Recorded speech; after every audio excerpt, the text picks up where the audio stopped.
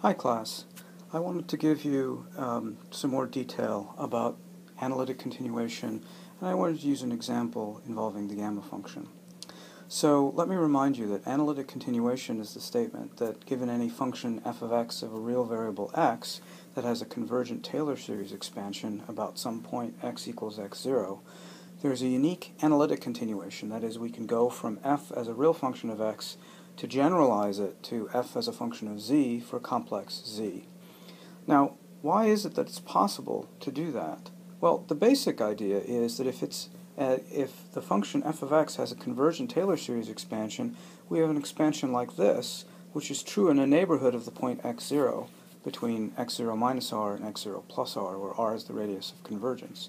By just taking x in this expression and changing it to z, we automatically get a convergent Taylor series expansion in the complex plane, which converges in a circle, a disk like that, of f as a function of the complex variable z.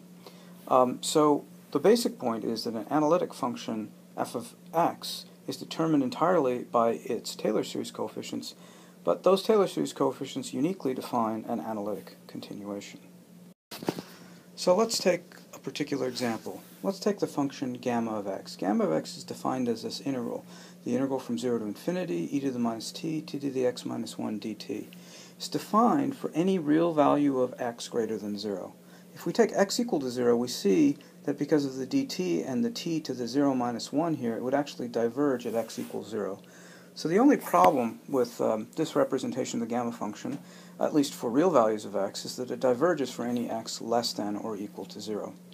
If you haven't seen the gamma function before, it's actually very closely related to things you already know. If you take the gamma function and you integrate by parts, you get this relation that gamma of x is x minus 1 gamma of x minus 1.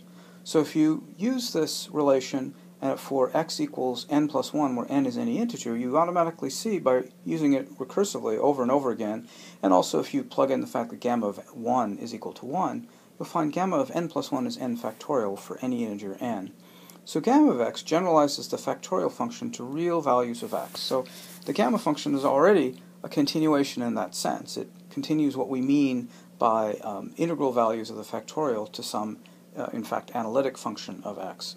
That kind of a continuation is not always unique, but we can use this representation, and we can actually see if we can define gamma of x in the complex plane and consider the analytic continuation of gamma of z. In fact, there is a continuation, and there's a nice integral representation of the continuation of gamma to the complex plane, and it's the Hankel representation. This is a slightly different form than what I wrote down in class the other day, but it is entirely consistent with that. You define gamma of z as the integral over this contour, where the contour is defined in the complex S plane, S is the variable of integration, of s to the z minus 1 e to the minus s ds. And because s to the z minus 1 for some arbitrary complex value of z has a branch cut at s equals 0, we have to define what we mean by s to the z minus 1. We do that by writing a branch cut along the positive real s axis, a cut going from the origin out to infinity, and our contour comes along the top of the cut and then goes back to infinity along the bottom value of the cut. It turns out that this integral is going to be an analytic continuation of the gamma function up to this overall factor of 1 over e to the 2 pi I z minus 1. And this representation of the gamma function actually is defined for complex z, even for complex z with real values of z less than 1. That's because this contour doesn't actually go through the origin. Since it doesn't include the origin, the potential divergence we have at the branch point doesn't actually matter. So in order to prove this, that this is actually a representation of the gamma function, we have to show that this is an analytic continuation. That is, we have to show that if we take z equals to a real value x, it agrees with our previous definition of the gamma function.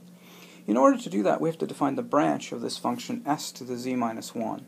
So remember, we defined it in terms of this branch cut, which means if we want to calculate the integrand here at some complex value of s, then if we call the radius t, for reasons you'll see in a second, we call the angle phi, so the polar representation for this complex s is a radius t and angle phi. G of t e to the I phi is t e to the I phi z minus 1 times e to the minus t I phi, where phi goes from 0 to 2 pi. Now consider z on the real axis just above the cut, or actually s on the real axis just above the cut, like we're going to do right here.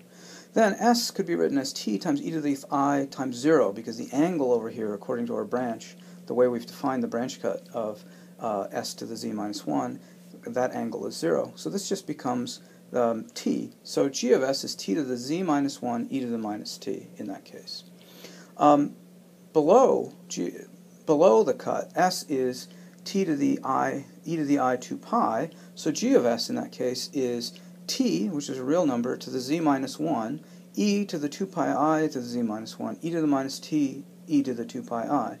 But e to the 2 pi I times z minus 1 is just e to the 2 pi I z, because e to the 2 pi I times 1 is 1.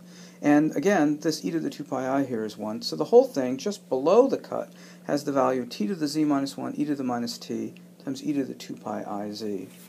Let me deform the contour C that I had, not going over any singularities of the function, so that it comes in just above the branch cut to very close to the origin, goes on a very small circle of radius epsilon around the branch cut, and then goes out just below the branch cut. If we then evaluate gamma from that expression that we had before, but we rely on x just greater than a real value of x greater than 0, then what we see is this is the limit as the radius of this contour goes to 0, of the integral from plus infinity down to epsilon, of the value just above the cut, which we showed was t to the x minus 1 e to the minus t dt, and the value, and then this piece going out along the bottom of the cut, which is the integral from epsilon to infinity, e to the 2 pi I x times t to the x minus 1 e to the minus t dt. That comes from right here. And then the integral right around this contour here, that's an integral, well, along the contour s is just epsilon e to the I theta, where theta goes from 0 to 2 pi. So this is the integral epsilon e to the I theta x to the x minus 1, e to the minus epsilon e to the I theta, and then d epsilon e to the I theta. That's t to the x minus 1 e to the minus t dt, where t or s is of the form epsilon e to the I theta. Because I have an epsilon to the x minus 1 and an epsilon here, this is overall an epsilon to the x, where epsilon is this positive small number. And remember, we're interested here in values of x greater than 0. So for values of x greater than 0, this is just going to go to 0 as I take epsilon to 0. Now remember that in my definition, in terms of the integral, I had an overall factor of 1 over e to the 2 pi I, in this case z is x, minus 1.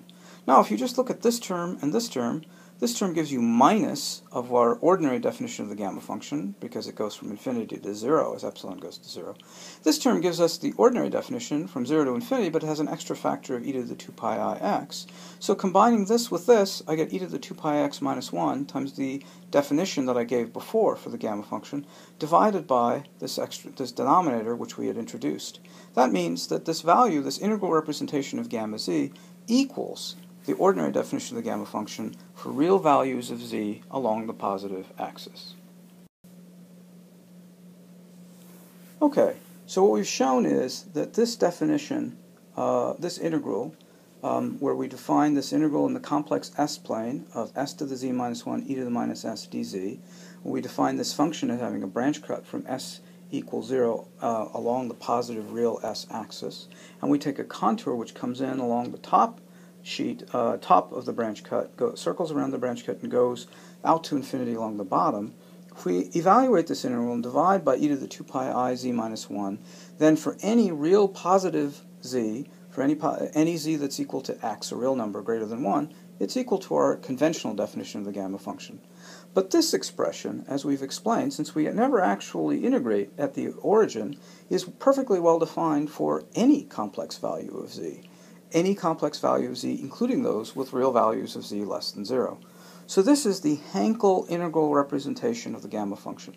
It's a way of getting an analytic continuation of the ordinary definition of the gamma function to any complex values of z. In fact, if you analyze this expression, or even this expression, a little better, you can actually see that it has poles at negative values of the integers along the real axis, or at x equals 0. So that's something that you should check. Now, just to recap, this has been an example of analytic continuation. We had an expression for the function that made sense for positive values of x. We have been able to find another expression that makes sense for complex value z, which reduces to this one, where this representation is valid. So this is an analytic continuation. It was a way of defining, introducing the gamma function, which is an important function in mathematical physics, and showing you its Hankel representation, which you probably didn't see before. Finally, it was an interesting example of where we had to deal with a branch cut, because we needed to define what we mean by this function s to the z minus 1 times e to the minus s.